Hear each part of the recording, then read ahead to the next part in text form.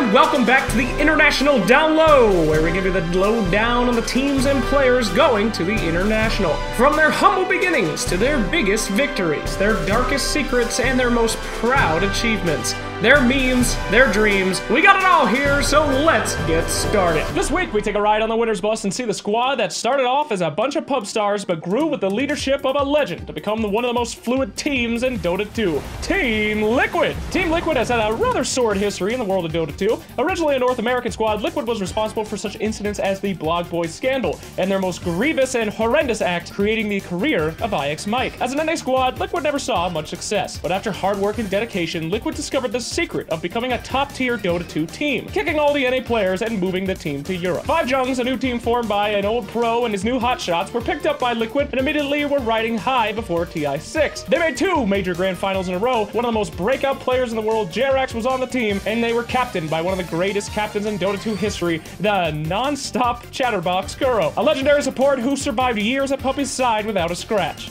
Physically. In the run-up to TI6, Kuroki led Liquid to a victory at the first ever Epicenter event in Moscow, beating Evil Geniuses and OG in the playoffs before finally going head-to-head with Newbie in a best-of-5 grand finals, which ended 3-2 in their favor. Liquid then flew to Germany, where they placed top 4 at ESL 1 Frankfurt, followed by a trip to California for the Summit 5, where they also got 3rd place. But the big one, the International 6, was on the horizon, and the team that many thought would take the tournament fell short, placing 8th. The team had stuck together since the days of 5Jungs, but after their loss at the massive $20 million tournament, Fada decided it was all too much for him and he needed a break, while JerAx sold his soul and joined Liquid's sworn enemy, the dreaded OG, leaving Liquid 2 men down for the first time since they started. What do you do when Fada tells you he's feeling tired and needs a break? Do you convince him to stay? Tell him he's great? Hell no! Fuck Fada! You replace it with the best player in the entire universe, a god among mortals, the Miracle himself, 9K MMR God. Miracle joined Team Liquid post TI6 in what was one of the biggest shock roster moves of the season, disillusioned with OG after their loss at TI6 and splitting for greener or bluer pastures. Liquid, who had once failed to win 2 majors, now had a double major winner in their ranks. A man who literally has his own money and was known as one of the greatest players in Dota. Now, all that was left was to fill the void by the traitor JerAx, who OG poached to replace the kicked Moon Meander. Having recruited the greatest player in the world, Liquid decided to show mercy to their enemies when replacing their position 4 and went with the lovable yet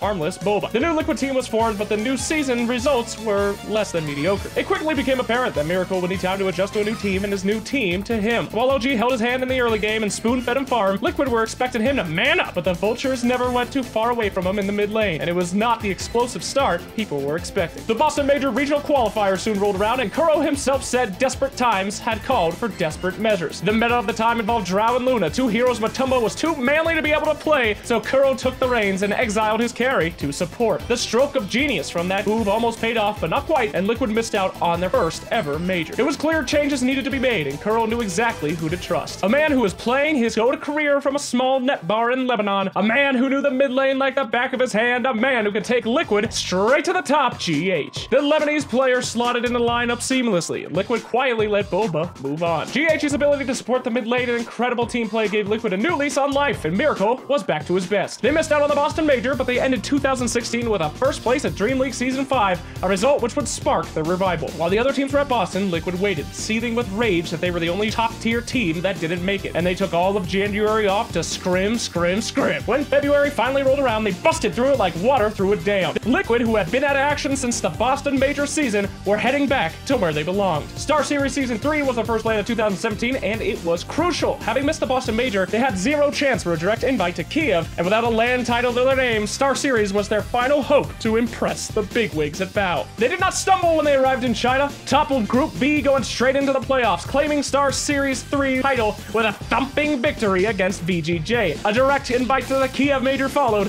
where they fought hard but only placed 5th. After Kiev, all eyes were on TI once again, and due to their performance, a direct invite was out of the question for Liquid. Kuro and his team needed to do something more than win a LAN. They needed to show Volvo that they could crush. So Liquid mustered up all their strength, harnessed all their energy, and unleashed a monsoon of carnage, of which there were no survivors. Liquid headed to Star Ladder Invitational 2 in China and blew the other teams away, taking a LAN title in 4 matches. But they weren't done yet. Oh no! They hopped out a plane in Moscow where they had a job to do, defend their glorious Epicenter title. They had rebuilt their team, they had missed the major, but they were not going to miss TI. Matuma Man was smiling during the finals of Epicenter, and you know that when Matu was happy, somebody was about to get hurt. In an incredible incredible 3-1 smash against Evil Geniuses, Liquid secured their direct invite to TI. Having traveled through the fire, they were burned by disappointment, scorched by failure, but kept on going. They delivered when it mattered the most, only to become one of the 6 teams to get the golden ticket to TI. Liquid's pressure was weak after TI6, but in the following months, those drops of water banded together to become the thunderstorm that we know today. And those clouds are heading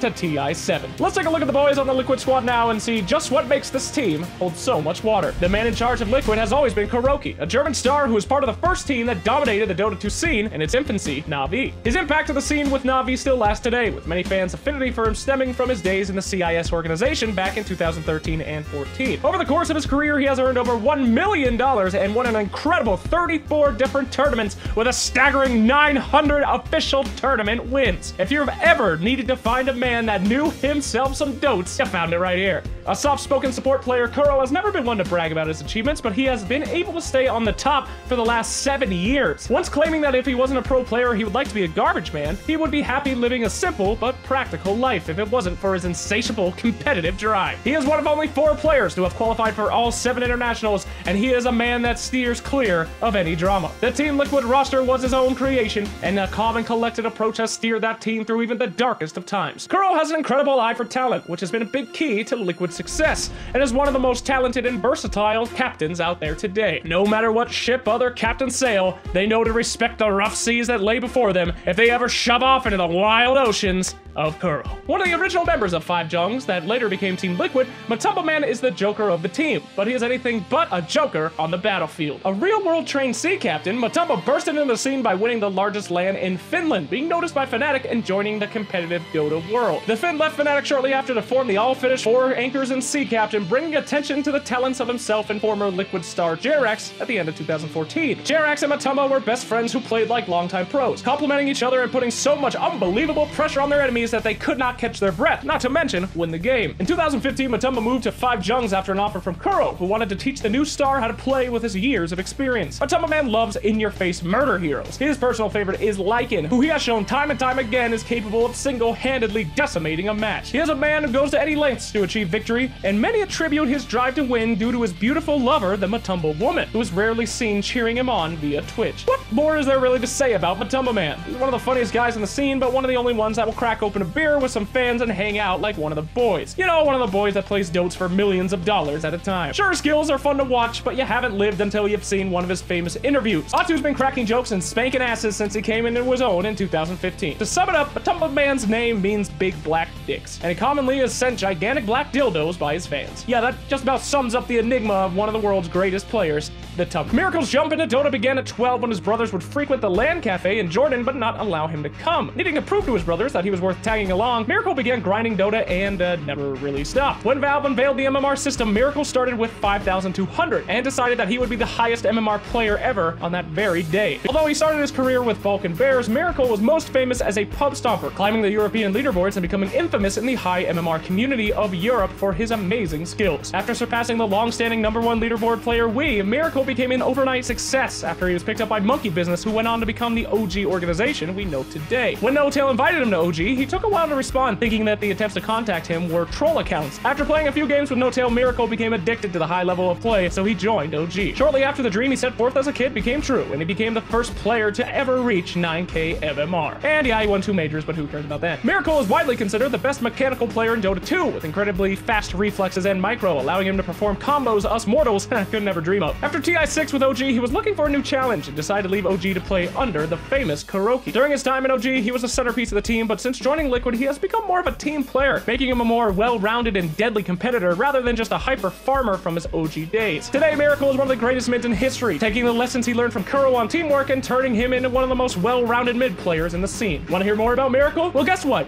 You can't, because while Miracle is a fascinating person who is fun to hang around and an astounding player, he also runs away from me at every event and refuses to do interviews. Why? I don't really know. He's a normal dude who has a lot to say unless he's gonna be quoted. So next time you see the Rake God, master of all pub stompers, go ahead and flip him off for me and tell him to do some goddamn interviews. Bastard. I do love him though. bastard. The Bulgarian offlaner Mind Control is a mystery wrapped inside of an enigma. He started playing at 5 years old when his parents got him his first PC, and at 12 he played his first game of Dota 2, where he had a serious addiction and would play for days at a time. Feeling that he couldn't get better playing with other Bulgarians, he won tournaments 3 years in a row and hungered for a team that could keep up with him and teach him some new tricks. Eventually he started to beat pro players from Na'Vi and others in his pubs, and his reputation began to grow, with many people believing he was undefeatable. His record in the FACEIT Pro League leaderboards caught the attention of pro players in Europe who would fall into his might, and as a result he became a stand-in mercenary, coming in on command for European teams such as Burden United to destroy enemies before leaving without a trace of regret. Eventually he was asked personally by Kuro to join his squad, who, like Miracle, thought it was a scammer trying to trick him. His consistency has kept Liquid's offlane in good shape, and he has been in the team from the very beginning, after Kuro saw that diamond in the rough and invited him into the project. After joining Mind Control became more and more successful, shocking the world with his incredible Darkseer and proving that he could tango with the best offlaners in the scene. And that's really all I got on the guy. He likes Snickers too. Mind Control's a quiet dude during tournaments, but it's all smiles before and after, like a true professional. But if you think this cuddly looking man is a pushover, you ain't never been in an offlane against him. No longer the traveling hitman of Dota, he has finally settled in Liquid to make himself part of history. When Mind Control's not playing Dota, he plays chess. And when he was asked what he would do if he wasn't a pro gamer, he said he would try to become a pro gamer. Mind Control was put on this earth for one reason: to win him some dotes. The most recent addition to Team Liquid and the catalyst for their return to dominance, the Lebanese player GH brought his team new and immediate success after acting as a stand-in for Boba, later becoming an official member during Dream League. Prior to Liquid, he had no real competitive experience, but he showed that he was a big-name player in the pubs and helped Liquid qualify for the Dream League finals in only his first few matches. After that trial by fire, he became a standout MVP on the squad through his ability to hard support the team and make incredible room for them with early game ganks and massive aggression with hardly any farm at all. A phenomenal support player, his Wisp is almost permanently banned by opposing teams whenever they face Liquid. His biggest asset, though, is perhaps not his in-game skill, but his skills with human beings. GH is extremely personable, and his positive attitude and willingness to leave ego at the door in order to learn from his experience and teammates is one of the reasons he's become so good so fast. Him joining the team was just what Miracle needed to help him win the mid lane and avoid ganks, but his personality fits extremely well with Liquid and their fans. After their failure to qualify for Boston and their poor performance when Miracle first joined, the team was on the road to disband until GH arrived, hold them together in-game and out of it. GH's legend is just beginning, and he hopes to see it reach new heights at TI7.